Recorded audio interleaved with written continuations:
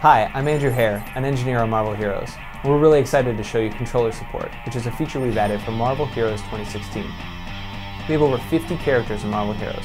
Whether it's a ranged, melee, or summoner hero, we want each of your favorite heroes to play great with the controller.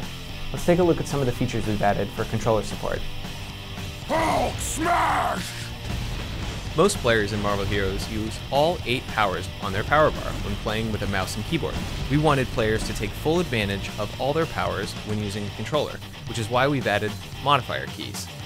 Modifier keys by default are the right and left trigger. When pressed, these modifier keys will highlight which powers are available to use on either side of the power bar. We've added a new target lock feature specifically for the controller to make it easier for players to target an enemy. When highlighting an enemy by facing them with the left analog stick, simply press the target lock button. An indicator will appear over the enemy you're locked onto. Now most of your powers will automatically be activated in that target's direction. You can find more targeting options in the gamepad menu. When loot is on the ground, you can use the right analog stick to select which piece of loot you want to pick up.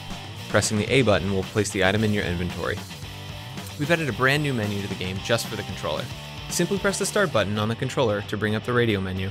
Use the left analog stick to select which UI window you want to view. You can close any menu by pressing the start button on the controller.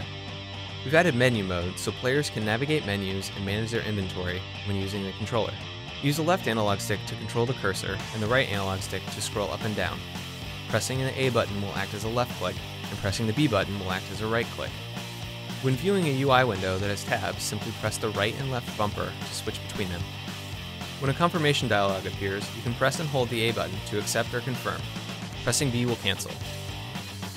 You can switch between the mouse and keyboard and the controller at any time.